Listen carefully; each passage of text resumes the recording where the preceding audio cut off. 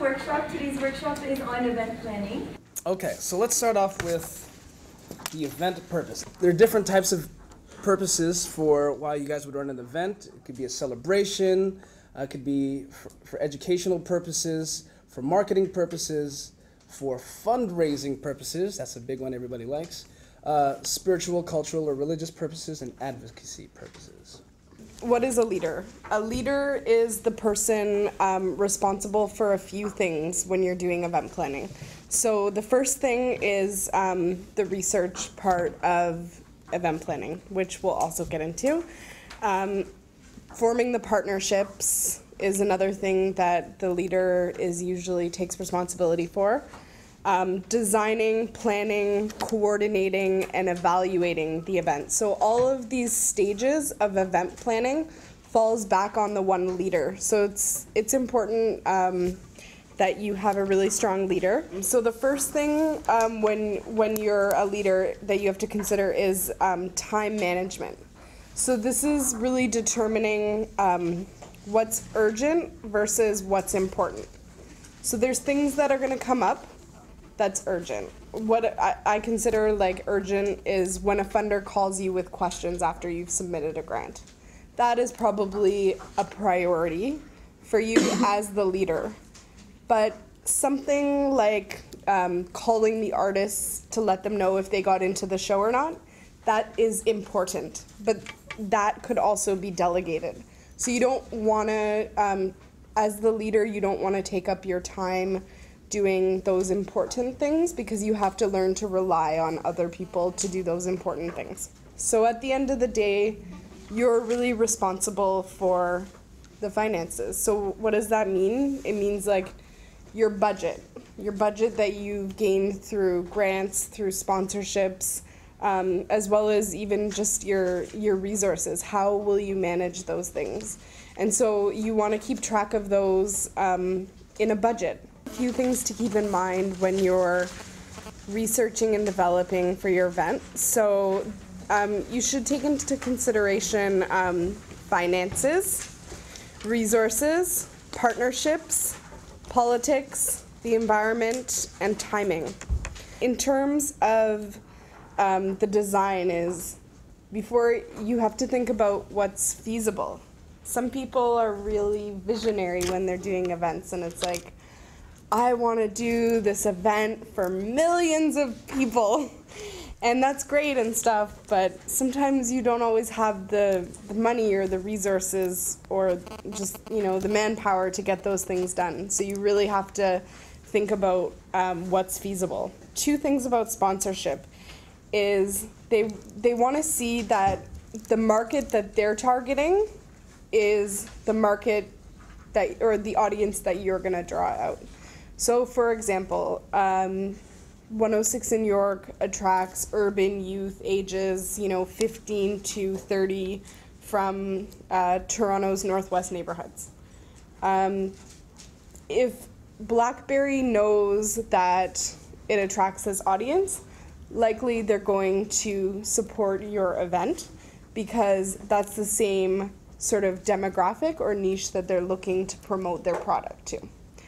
The second reason why you would get sponsorship is for the recognition that they'll gain. So ensuring that their logo is going to be on your program guide, is going to be on your flyer, whatever you have, that they're going to gain some recognition so that the people that are coming to your event will more likely use them in the future kind of thing. Or will see it's like product placement.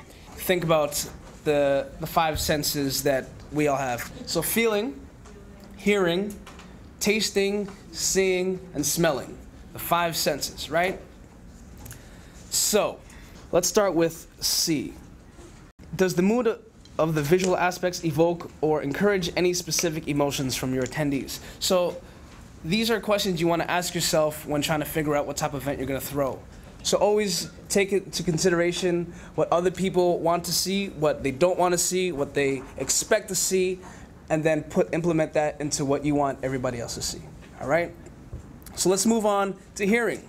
If you're planning an event with music or public speaking, it is imperative to provide sounds that will connect with and encourage attendees to come out, feel welcome, and have a good time.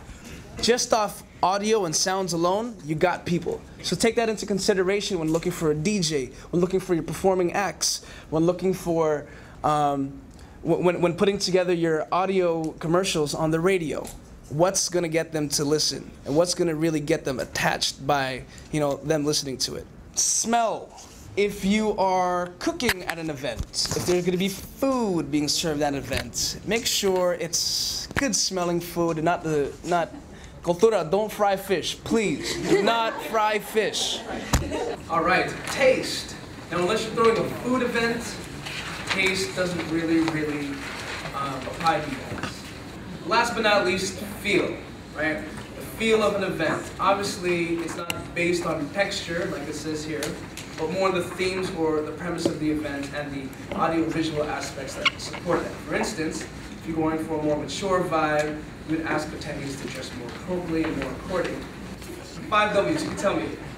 Who, what, when, where, why. Who, what, when, where, why.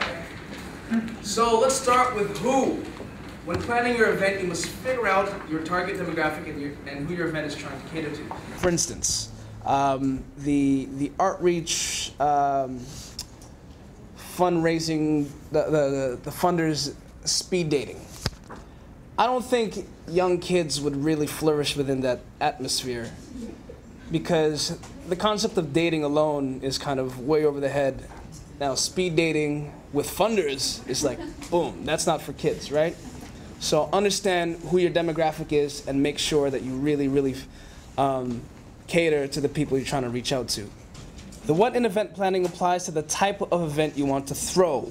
Is it a fundraiser? Is it a cultural event? Is it a festival celebration? Is it a community fair? Is it a gala or a ball? Is it a one-off event? Is it a recurring weekly, monthly, or yearly event? All these must be factored into your event planning process because that'll help determine the venue, it'll help determine the time of the event, the planning process, and it'll help you figure out your demographic also.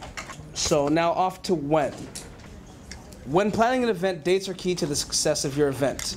For instance, if you're planning a youth event and then you want to have it during the day, around June, the end of the month of June, do you think a lot of people are going to come?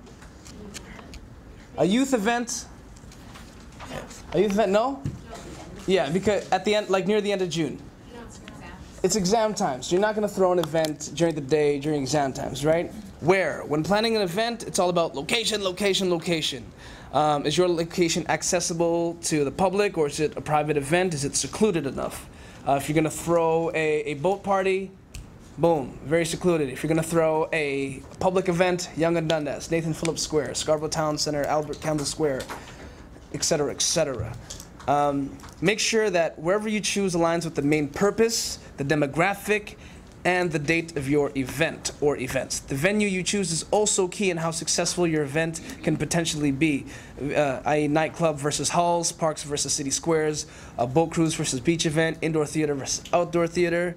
Why? Last but not least, this is one of the most important questions to ask, if not the most important question to ask when event planning. Why are you doing this event? Everybody has your set purpose. Why is almost the first question you ask. So when you ask yourself why, and it's like, why am I doing this? So I'm doing this for that reason. So who agrees with me in that reason?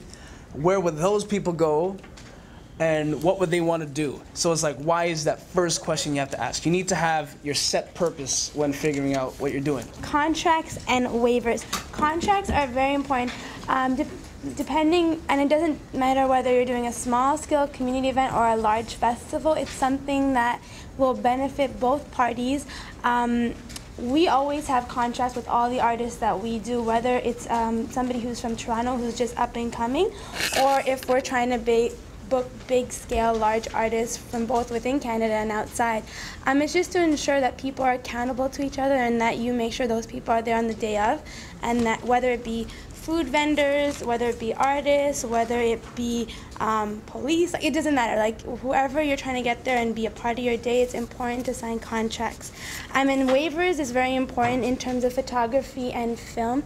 I can't stress enough how important it's becoming, and it is right now, to document everything that you're doing. We talked about it earlier, just accessing the people that you know, asking friends who are up-and-coming photographers or videographers. And there's a lot of resources in the city for you to even rent equipment for lower scale prices or for no cost at all. There are people willing to help you. If you want to talk about that after, I can talk to anybody about that later on. So document, because that's what's going to allow you to continue your event. If you want to make it an annual event, if you want to do it the next year, if you want to do something else, or if you want to help somebody else do something in the area that you're working in to support each other, it's important to have that evidence that, that you're doing something that matters and that's important and that people want.